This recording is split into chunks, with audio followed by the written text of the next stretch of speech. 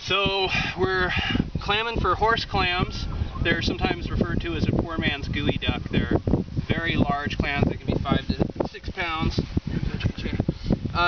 So there's one right here, and you can tell the horse clams easily because they have a really big neck, and they live the big horse clams are really the only ones that are worth getting. You don't want to get the small ones. So this is a decent sized horse clams. It's leaving a hole about the size of a silver dollar, a little bigger than a quarter.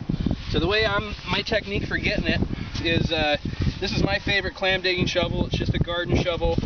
The head is a half size on a full neck, and I like that because I dig up less sand with each scoop, and I can use the long handle for leverage. Let me show you how I do it. Someone else showed me how to do this, who harvests these guys regularly, and I go around in a circle, and I move my body rather than the shovel around the clam in the circle, because it uses the same muscle group that I can do whatever feels the most comfortable and stay in that position, keep in that position, because this is definitely an endurance thing.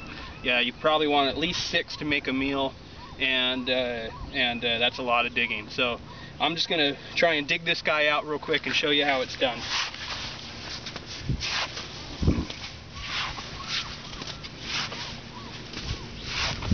Along the way, if you're gentle, on this beach we're finding angel wing clams, and they are in between the surface and the horse clams, but that's not really what we're going for right now, so I might kill a few.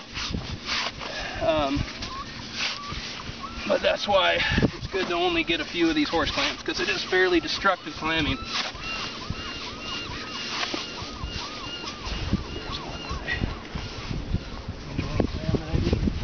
So you can't see that on the video, but as I dig, I can see his tongue.